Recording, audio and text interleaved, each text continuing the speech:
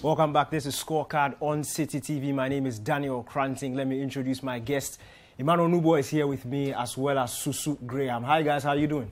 We're doing great. It's been a great weekend of sporting action. Oh yeah. Your pick? Arsenal versus Chelsea. We'll get there, Susu. I have to agree. Very fun. For me, it's been the athletics. Yes, Ghana's men didn't win a medal, but they were absolutely brilliant. In fact, the action throughout the weekend was just top-notch.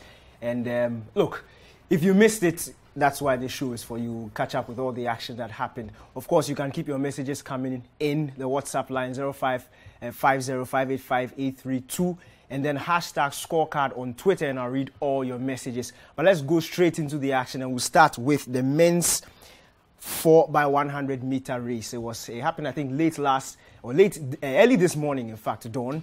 Depending on where you are, late last night if you are not in Ghana, in some parts of the world.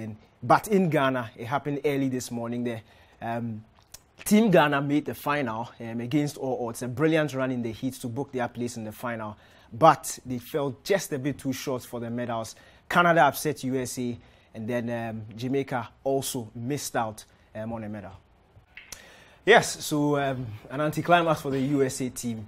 They were expected to win it. Come on, you can't have Noah Lyles, you can't have Breezy, you talk about Christian Coleman, and then you go out in a race and are upset by the Canadians.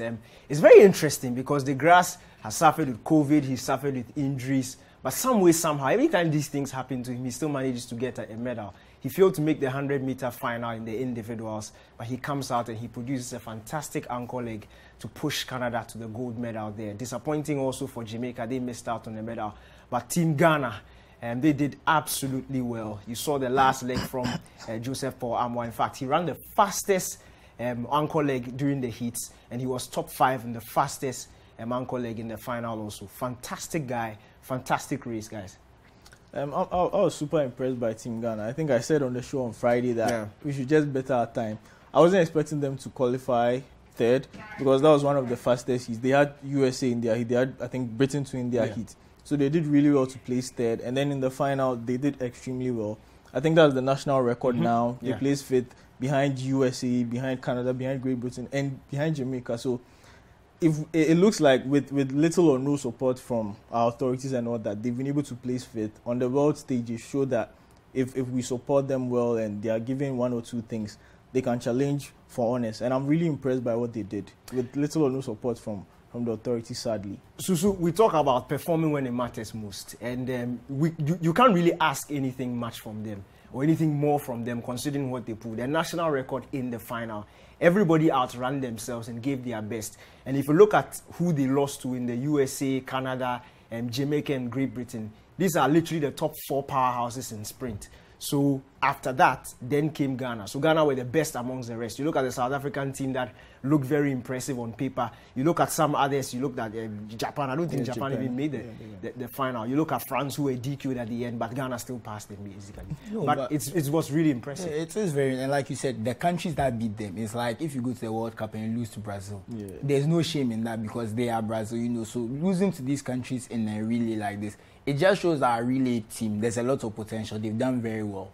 Now, I want to hope to see that some of this relay power, you know, they can bring to the individuals and make a name for each of themselves because they've done so well. I'm so proud of them. I also want to give a special shout out to my second country, Canada, you know. So I'm very happy for them, you know. So, but yeah, it's really, honestly, the Ghanaians have tried. We knew that the relay was where we could make a splash, and I say even though we didn't medal, we made a splash. It was a very impressive performance, and there's nothing to be ashamed of. You know what? Look, I told myself I'll come and see it on the show. You know what annoyed me? If you watch the race, and I think the replay will capture it. If you watch the race, Canada first, they put USA second, and then they put Ghana third.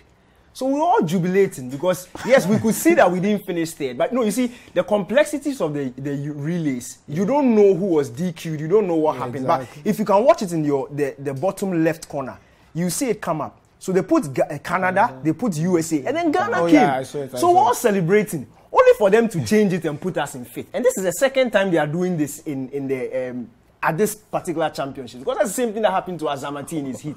They put Azamati in third, only for them to go and do a review and put him in fourth. You can't be playing with this nation like that. You can't be playing with our emotions like that. Because come on, we stayed up. We stayed up 2 a.m. to watch this race.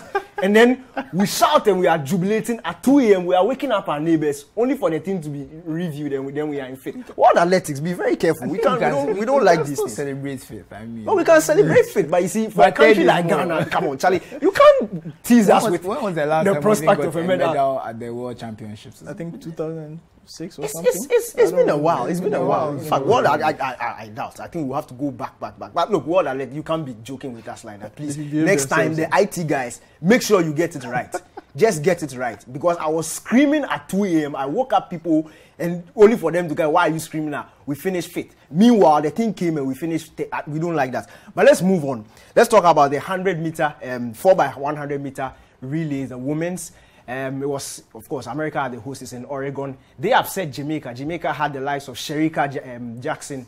She won the 200 meters. They had Shelley and Fraser Price who won the 100 meters. They had the Olympic champion in Elaine Thompson-Herah. But America, the USA, upset them to win that particular gold medal. T.T. Terry, I bet you, if it was 10 meters more, Shericka Jackson would have closed that gap and probably won. But that's why it's 4x100 meters. That's why it's not 4x120 meters. And she did the job. T.T. Terry for the USA, the ankle leg, holding on just by a thread to win gold for USA. But that was a very interesting race. Really close. It was really close getting to there. And as you said, if the track was extended 10 meters, I think Shericka Jackson would have passed it. But I think USA really they meant business for this athletics championship. They did a clean sweep in, I think, the 100, the 200. So that's for the men's side, and the women's side too, they showed up. So they really meant to put a marker on this, and I'm really impressed. That was a really strong finish. Considering how Jamaica has tormented them in the previous years. In fact, when I was watching this, what came to mind was, if you know athletics, you remember Lauren Williams. She's the one who dropped the baton in Athens 2004. She dropped the baton again in Beijing 2008. And for USA to beat Jamaica in a relay, you really have to go back in history. Like it doesn't often happen, especially the women who tend to drop their batons almost every time. But thankfully, this time it didn't happen and they won gold. But let's go to my favorite race of this weekend. It was a 400-meter hurdles. It had the Olympic champion in Dalila Muhammad, the world champion, the former world champion in Dalila Muhammad, the Olympic champion in Sydney McLaughlin, and then the second fastest woman of all time in Femke Bol. The three of them went into that race, and Sydney McLaughlin, an absolutely brilliant run, smashed the world record, and she's now both world and Olympic champion. Sydney McLaughlin. And look, just to put things into context, the times before, in fact, if you consider their individual personal best, these are the three fastest women of all time under this, in fact, in this particular event. If you compare their times, it was so close. So for her to absolutely obliterate them the way you saw just shows you how good she is, because the two behind her are second and third fastest women in history. So that was how good she ran. But what concerns me is her demeanor after she wins. The same thing in the Olympics. When she won it, if you caught the race after, you don't know she's the winner. She's just walking around like, okay, another day in the office. She should celebrate more. I like people like that. They make it look easier. Okay, did you see her face? Like, you've smashed the world record and you are just looking at the time and you are looking at the crowd like, okay, what has happened? Maybe she herself was stunned by the performance. I mean, it's similar to the Van Niekerk world record breaking performance where he ran his own race and the gap was like between earth and heaven. That wide. He just ran his own race and then finished it. And that's a really impressive run. I mean, it's almost a second shot of the record. The gap. Fantastic. And she's like, okay, it's just another day in the office. Let's go. Maybe if it was closer, I should have celebrated, because it's like, it would have been like a hard race, like if she had just had to just pass the person at the last one, maybe she would be like, but I think it seemed too easy. Just like, okay, we finished. Where are you people? Oh, you are now coming there. This is crazy. So in a space of a year, we've seen the men's 400-meter hurdle record smashed, and then the women's 400-meter hurdles also smashed. I always ask myself why those who do these events don't do the 400 flat. Because if you compare the records in both, it's just, right now, what McLaughlin has done is just like a second behind the main 400-meter record. So if she goes the flat, I'm very sure if you are taking out the hurdles and you are... It's the running technique for hurdles because, you know, the jumping, then you have to readjust, jump again to readjust. So running the flats is a bit different. So I think that's why they don't do it. Because I think if your body is trained to do a certain thing, to come to the flats, it might mess you up when you have to go. Why won't the flat be easier? Yeah, but I'm saying when you have to go back, like switching back and forth might be the problem. Yeah. So you have to, if you are in her situation, maybe go straight to 400 and stop doing the hurdles. Because if you are used to just running the 400 straight, when you get to the hurdles, your muscle memory can kick in and you forget to jump. So it could be a problem. Let's do the 800-meter final now. The GOAT in this competition or this particular event is David Rudisha of Kenya. He's retired, he's done. But another Kenyan is continuing to raise the flag high. Corey, he won the gold in the men's 800-meter final. From one African to another African, let's go to Amuson. Toby Amuson, Nigerian 100-meter hurdles runner. Now, it was just the heat. The final will take place later tonight. But it was just the heat. But she set a new African record in the heat. 12.40 seconds. Absolutely brilliant. Take a look. Toby Amuson, talk about turning up. Just in the heat, and she's already set an African record. But I'm really looking forward to the final because it has my favorite in the Puerto Rico's Jasmine Camacho Queen. Jasmine Camacho Queen. She's the Olympic champion coming up against Amuson, who's been brilliant form this year. I mean, it should be a contest. I mean, that would be a final to watch because if you after 50 or 60 meters, there was no catching her. She was clear of the track. And if there's an Olympic champion in there, you'd want the final to live up to the billing. We don't want to see something like the 400-meter hurdles where there was a huge gap. Let's see some competition so that when they finish their race, they can show some proper expressions. But that was a really impressive run by the Nigerian. Very impressive. We should also talk about her not celebrating. If you break an African record, you should also show some. That's a hit, so it doesn't matter. You broke it. It's a record. But see, you can understand it because she's going in to win gold. Yeah. So she runs her own race, fine. She finishes. She's broken an African record. But if you celebrate now, you're going to lose out on the gold. It's an anticlimax. African record is a big deal. Oh, it's a big deal. It's a big. But it doesn't come with a medal, so it doesn't. It doesn't. But yeah, the records will always show. But I honestly feel like we'll see another African record in the final because of the form of Jasmine Camacho Queen. I like saying the name. She's an absolute beast. And if Amuson is going to catch her or beat her, she will have to break another record. Because if you look at Camacho Queen's personal best, it's 12.26. Oh, that's fast. That's very fast. That's 0.06 short of the world record, which has stood, I think, since the 70s. So it just shows you how good Camacho Queen is and how much effort Amuson will have to put in if she wants to catch up with that. But let's go to another African. And when you talk about the 5,000 meters in both male, female, you know Kenya and Ethiopia are in the race. And Ethiopian won this time in the women's 5,000 meter final. Gudap Sege, Ethiopian, winning the women's 5,000 meters. Any surprises there? That an Ethiopian won, East African won it again? Not at all, but I'm actually super impressed. They are second on the medals table, if I remember. If I'm getting it right. And that's really impressive. But that's a challenge to other African countries. Can we do better? Maybe we may not be blessed with the long distance running and those things. Yeah. But I think in the sprints, on the track and field and other things, we can get better. But that's a really impressive run.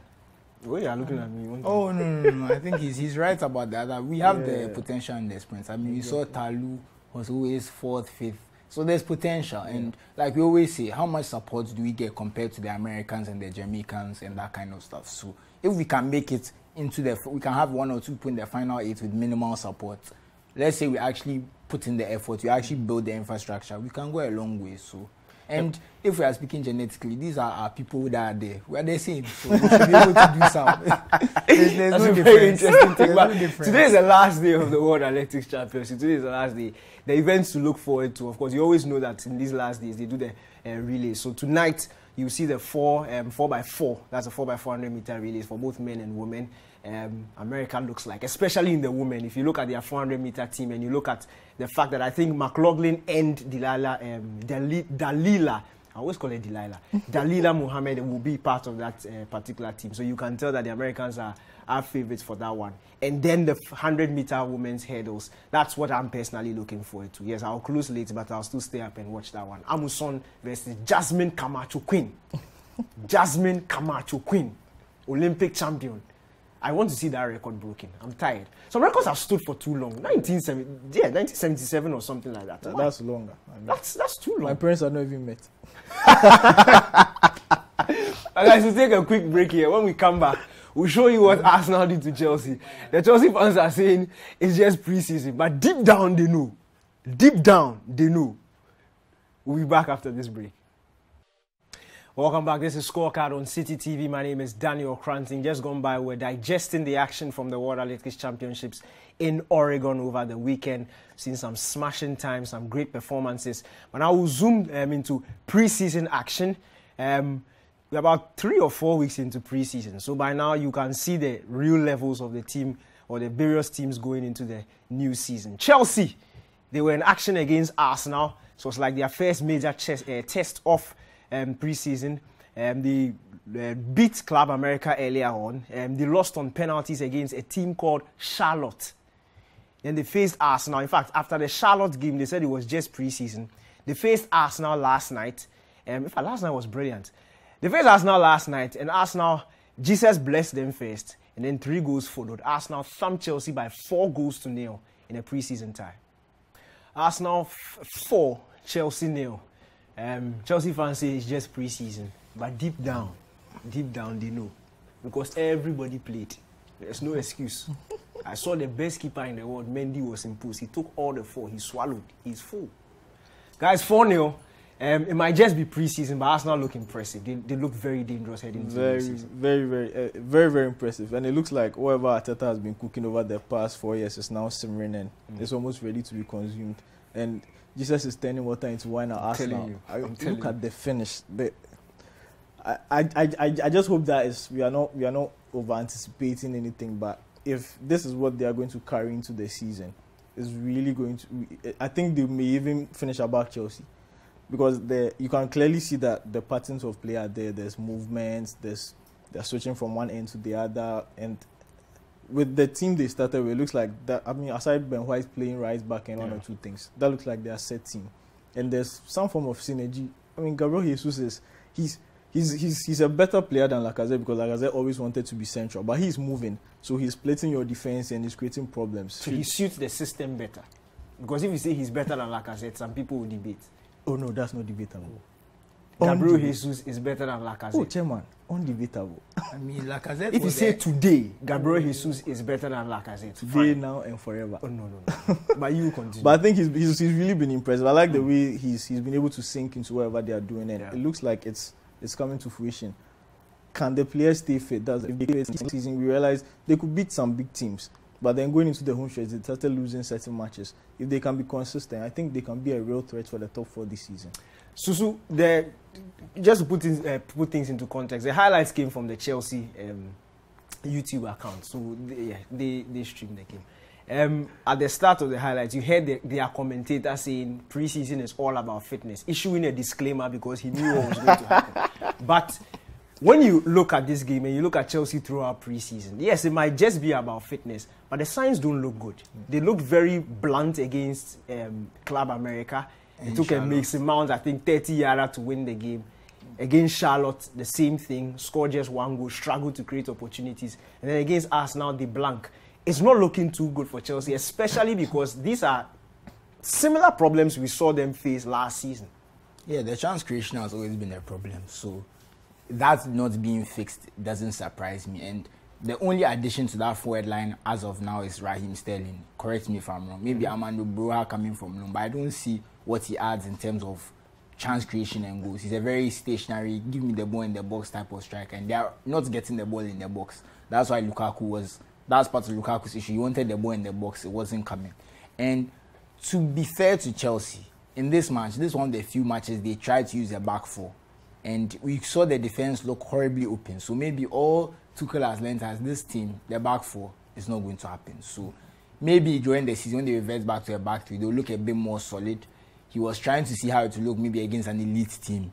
It's not looking good. So I don't know what it is going for it, but Tuchel has a lot to think about, because I was hearing that the plan was to eventually change back to a back 4. That was the initial plan, but he looked at the squad and said they are better suited for a back 3. We need to be solid and compact, blah, blah, blah. And now he wants to change to a back 4, to be a bit more adventurous, but he still wants that solidity and compactness. And it looks like it's not going to happen for him, because from what we've seen, the team was too open. And it didn't help that Edouard Mendy and Chalobah were misplacing balls from the back. In 2 of the goals, they basically lost possession. I won't say needlessly in their own half. You know, Mendy tried a long ball to no one. It was easily intercepted. Chalobah too tried a pass to no one, intercepted. And that's one of the main things right now in world football. You need to be able to play out from the back effectively. And it seems that they were doing it better when they were 3. So maybe this back 4 is not good for them because 2 of those goals were absolutely needless. I mean, we can talk about how well Arsenal did when they got the ball. We can give them that credit. But Chelsea also made it easy for them. So there's a lot for Tommy Taxis to talk about. Yeah. You talk about a team that is struggling to create chances. Let's go to a team that doesn't struggle to create chances. They create chances in abundance. And now they've gone out to buy the most lethal finisher or young finisher. If I say most lethal finisher, some people may talk about somebody who's gone to Barcelona. But yes, one of the most lethal finishers, arguably, okay, let me put it this way, arguably the most lethal finisher in European football right now, Erling Haaland. And he was on target for Manchester City as they beat Bayern Munich 1-0 in a preseason friendly. Erling Haaland looking good in blue for Manchester City, grabbing his first goal in his first appearance for them. Indication of things to come? Sharp guy. He didn't wait like Darwin Núñez to get into the groove of things. First game, first goal. And I think we both know how it's going to go in the Premier League. It's going to be City, Liverpool, and whoever else wants to join them. But, I mean, look at that pass from De Bruyne. If De Bruyne is fit and he's playing, he's going to get chances, and he's going to be a goal threat. So, let's just see how they'll build up into the league. But it's looking like Manchester City like we know. Nothing new. Let's go to Manchester United now. Last week I was here, I was happy. You see, when you have malaria and you are taking your malaria course, the doctors will tell you to finish it. Because if you don't finish the malaria course, some traces of the parasite will still be in your system. Man United faced Aston Villa yesterday. It's been a fantastic preseason so far for United. They scored 4-4-3 in their first 3 games. They came out against Aston Villa. They played like Erik ten Hag's team in the first half. They led by 2-0. And in the second half, because they've not finished taking their malaria course, they played like Ole Gunnar Solskjaer's team in the second half. Aston Villa came back and drew 2-2. Yeah, so Manchester United drawing 2-2 against Aston Villa. Not the sort of result, or the second half performance wasn't too good. But it is what it is. That's what preseason is for, to show you where you are slacking and where you need to improve. So Erik ten Hag and his guys have a lot to work on. Let me read some messages that have come through. Let me start from Twitter. This one is from Nungwa Sholefinho. He says, with what I saw yesterday, I can confidently say that Chelsea is not among the top 6 next season. This one is coming from Obi-Wan Kenobi. He says, Jesus is clearly turning water into wine. Hashtag scorecard. It's a very interesting message. I think you said the same thing. This one is coming from Abugri Awini Ezekiel. He says, anything new on Kunde to Chelsea? Ezekiel watching live from Doma. Chelsea fans are really desperate for signings. Another hijack is about Barcelona are really frustrating Chelsea. But Kunde, he's doing like the girl he likes is Barca, but she's not coming. She's not coming. Just say you wait, I'll come. It's very interesting what is going on.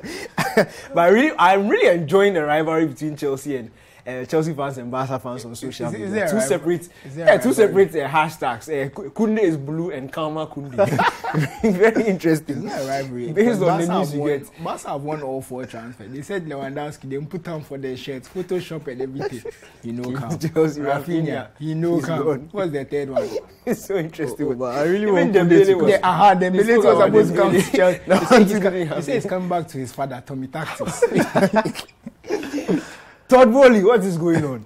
Your fans are calling. They need signings. So please, I beg, give it to them. This one is from Gustavo. He says, I'm just tired. Oh, interesting message. He says, he's just tired of how Barcelona keeps hijacking Chelsea transfers.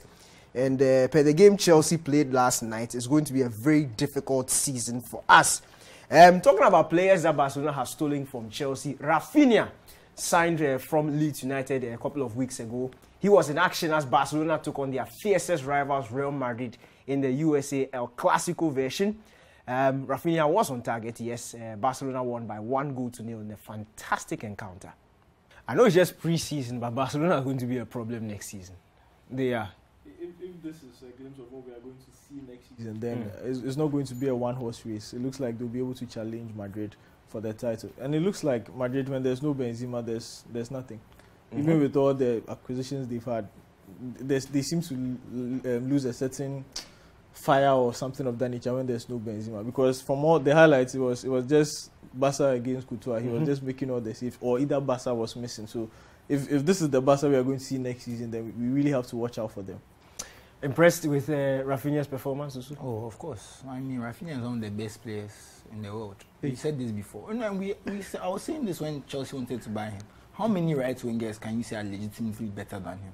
I don't think there's 10 players who play on the right-hand side who are better than him. Fair point. Yeah, he's in that class. So if you get a player like that in your team, it's an automatic upgrade. So it's not to be surprised. It's not to be surprising that he's impressing.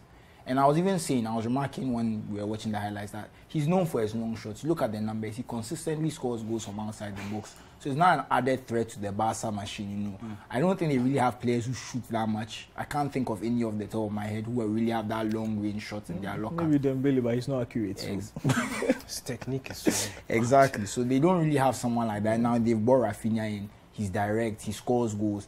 And we saw him at Leeds. He was carrying the Leeds team on his back. Now he's playing better quality players.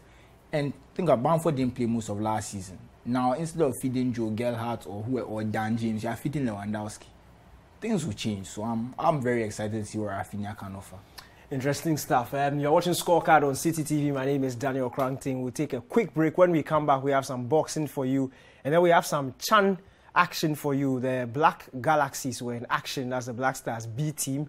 They were in action in their Chan qualifier against Benin. We'll show you some action there. And I'll read a number of your messages that have been coming through the WhatsApp line. Don't go away. This is Scorecard on Citi TV.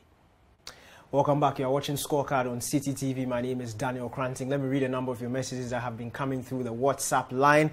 This one is from... okay, comes with no name. He says, guys, between Firmino and Gabriel Jesus, who is better? Depends on what you want. Yeah. Mention who is better for you. No, it depends on what you want. It's a system question. They are both for number 9s. Who is better? Who do you have in your team? Me? If I look at AC Milan, I want Jesus. Prime Firmino. You see, he added Prime. You see, added Prime. He added Prime to everybody. Prime Daniel Cranting will be better than Prime Firmino. Anyway, let me continue. Prime he added means that Firmino right now is not Firmino. Let me continue reading messages. Roxin from Adringano says, congratulations to the Black Galaxy for winning their game against the Squirrels today. He wants to urge Samobuedu in his technical team to watch Razak Kasim very well because he has everything Hearts were lacking last season after the departure of Ifutu. This one is coming from Alphonsus inside Swedru. He says, please, how far with Koundé to Chelsea? They're asking who. MOB from Amprobi, he says, I don't think Chelsea is ready for the new season. They need better players at two ends of the pitch. Or they will perform miserably this term. This one is coming from Fingers inside Olebu. He says, good evening, guys. I'm happy Arsenal won against Chelsea and happy birthday to my dad, Mr. Randy Noah Kuma. This one is from, okay, no name. Please add your name. Okay, yeah, Prince from Takwa. He says, Chelsea are looking unready for the new season. But let's not be deceived by Arsenal and Man City's or Man United's preseason form. We've seen some before. Thank you. Eddie from Malam, he says, any news on Jules Koundé to Chelsea? My name is Daniel Grant. My name is not Fabrizio. My name is not Todd Bowley. It's not Fabrizio either. Please, you beg you. They ask you no.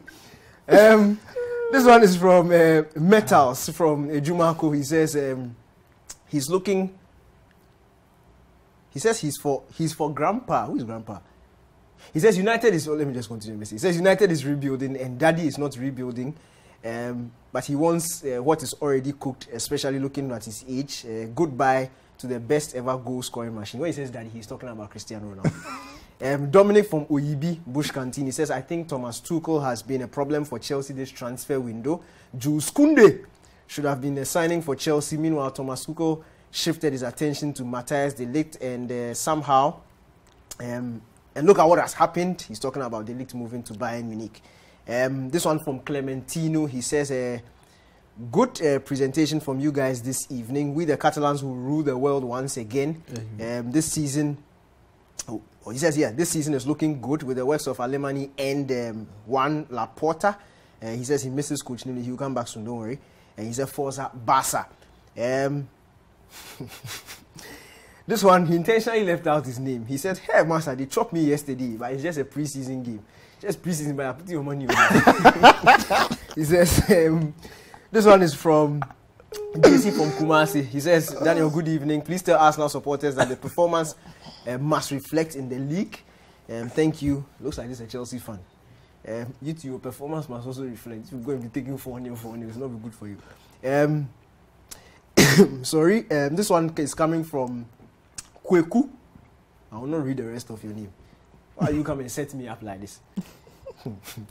Kweku says it's okay, we should stop talking about Chelsea and concentrate on Real Madrid. He's watching us live from Osei Chrome. More messages coming through. I'll read them a little later. But let's zoom into the CHAN action. The Black Galaxies, or the Black Stars B, they were in action in their first CHAN qualifier. They faced Benin earlier this afternoon. Blacks, I said, so I was going to say Black Stars B. The Black Galaxies, they won that game by 3-0. The right. Osei cross is a handball and it's a penalty. Penalty for Ghana. 23 minutes. And the Black Galaxies have won a penalty. Yeah. Again, it's coming down the side where Osei and Randolph are operating. Credit to Kasim, he actually dinked that ball to Randolph. Shown great composure in domestic games for his club side. Referee whistles. Barnier steps forward. And Barnier scores for Ghana. It's the Black Galaxies 1. Imoro Ibrahim's corner. And that's the second goal for Ghana. Mohamed Al-Hassan makes it 2 for the Black Galaxies. The best possible start to the half for Ghana. The corner is not defended. The ball drops into the box and falls kindly for the big centre back, who swings a big boot at it and lashes it home for Ghana's second. And with penalties, 2 things that has cost them today. Basiru to Awako! Magnificent finish from Glass and Awako, the Guardian captain. Would this be the icing on the cake? Oh my goodness, what a goal from Awako.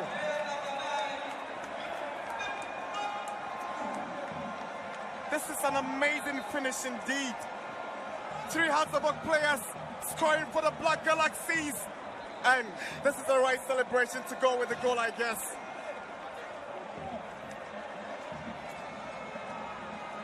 The captain, he's leading by example. What a goal this is. The build-up to the goal is special. It really is. Barnier holding up the play. Umar Basiru, look at how he disguises the pass when Awako makes the run. And as soon as the ball left his boot, he just knew where it was going to end up. This is glorious. It's picture perfect. Gladson Awako, take a bow. The quality of the team reflects in the national team. First goal, Ifri Ebani, what team does he play for? Suffolk. Second goal, Mo Ahassan, what team does he play for? Third goal, Gladson Awako, what team does he play for? Suffolk. It's a mighty team.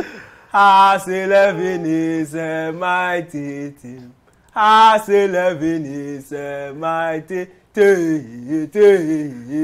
Arrows are.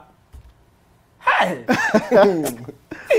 Impressive performance from the lads. Yeah, I mean, it's you can clearly see this because of the play. Most of the players coming from Hasselhoff. There's that telepathy between the players. But for me, when CHAN teams, the main issue I have with them, there isn't much continuity. Because the league is not that good, everybody, once they shine, they're in a hurry to leave. So you don't build team chemistry for a long time. And that's my only issue with CHAN teams. But then from what we've seen in the highlights, should they get into the tournament, we should expect them to perform well if we give them the right support. But this was a very impressive game. They've not qualified since 2015. Yes, I was coming to come to that. So that is this start is really important. It's very important, and we have a problem in Ghana. The gap between our league and our national team is very big. We have one of the best national teams in Africa for years. Yeah. But our league, we couldn't get teams into the group stage of the champion. We couldn't even get one team. So now we've lost all our qualification places. We have one team, they go and they give us 6-0, and then we come home. 6-1. 6-1, sorry. We both come. We go to Confederations Cup, they give us 4-0. Like, the quality gap is too big. We need to work on that because the North African teams, they have the national team, they have the league. We can see there's a money aspect to them, that kind of stuff. But what are we doing to make the most of our limited resources? And that's why the Chan team can't qualify for the tournament. And it's embarrassing as a Ghana, because Ghana, we say we're a mighty football country, but our local players, they can't beat the other local teams around. It's not good enough. But this is an encouraging start. Hopefully we get to the tournament. If I remember correctly, the first one, did we get to the final? Yeah, we got to the final in 2014. Yeah. We lost to Libya in the final. Or we go to like the semi-final or in the first. 2009 when the final. Exactly. So there was some, you could see that something was happening. It's like we've lost all our progress. And to be fair, the league has had its issues. We've not played, COVID, the whole number 12, whatever. So we need to get back there, but we really need to work on that. We need to fix that. We need to fix it, but 3-0 in the first leg is a very impressive start. 3 heart-to-folk players grabbing the headlines. You saw Samuel Bedu in the stand celebrating. Top-class coach, top-class team, reflecting the national team. Let's talk about boxing now. Aizodogbe was in action. Remember, he lost his world title a couple of years ago to Emmanuel Navarrete. He's on his road back to getting a world title shot. He defeated Joet Gonzalez by a split decision last night. Yes, the bout was also played fought last night. And yes, that was a WBC eliminator. And he sets up another world title shot for him. Ray Vargas is the WBC champion. He's also been targeting the IBF champion. So we wait to see who he goes against. But now he's in pole position to get a shot at the world title. The interesting thing about boxing is that 1 or 2 losses can completely throw you out of the race for titles like that. And for Dogbe, after the rematch defeat against Emmanuel Navarrete, it didn't look too good. He took some time off boxing. He came back. He fought a couple. But it's really nice to see that he's fought his way back into contention. Oh, yeah. And, boxing is a very crony sport. If they don't like your matter, they won't give you their chances. So he's lucky that there's people on his side. They are working for him. They are giving him those chances. It's very important because it's very easy. Because look at Joshua Clottey after his Manny Pacquiao fight. It's almost like the big opportunities stop coming. So it's great to see him still boxing, and hopefully we can have another Ghanaian world champion. Because as we were talking about this recently, that boxing is our second sport as a country. So we need to show. I mean, the football right now is a bit on and off. So let the boxers give us some extra national pride. I must say, although he won, I still have my reservations about the win. Gonzalez is not the best out there, and the fact that he went down to the wire was split decision. On any other scorecards, Gonzalez could have won. And there's a lot of improvement Dogbe must make if he's going to get that. In fact, going into that world title shot, because we don't want him to go there and get beaten again. It's an opportunity to be 2-time world champion, and I don't think we've not seen a Ghanaian do that in a while. Yeah, I think. Yes, Agbeko was the last one to do that, and it would be really nice for Dogbe to go out and get that world title again. I mean, he's trying to climb back into title contention, so I'm sure his team will look at this game, try to correct their mistakes, better his technique, and then move for it. Because, as you said, we don't want him getting to the final and just getting knocked out or beaten thoroughly. So he will need to maybe take a step back, have a relook at his game, and then put himself in pole position. But actually, boxing is a very cruel game. You could be there, you lose, and then everybody forgets about it. Very interesting sport. I'm supposed to end there, but I want my producers to do something for me. I want you to listen to the commentator in the Chelsea and Arsenal game. The first thing, when they played it, he issued a disclaimer, and I'm telling you, it came from the Chelsea YouTube channel. They knew they were going to get beaten, so they were issuing a disclaimer. So I beg, just play that short insert for me at the beginning. Chelsea versus Arsenal. Quick one, and I'll come in and I'll wrap up. You see? It's all about the fitness. It's all about the fitness and trying to get in shape. And as he was talking, the was putting the ball in the back of the net. Thank you for watching Scorecard on Citi TV. My name is Daniel Kranti. I did this with Susu Graham and Emmanuel Nubo. Thank you for your time. Thanks for your messages. We'll be back same time here next week. Keep watching Citi TV.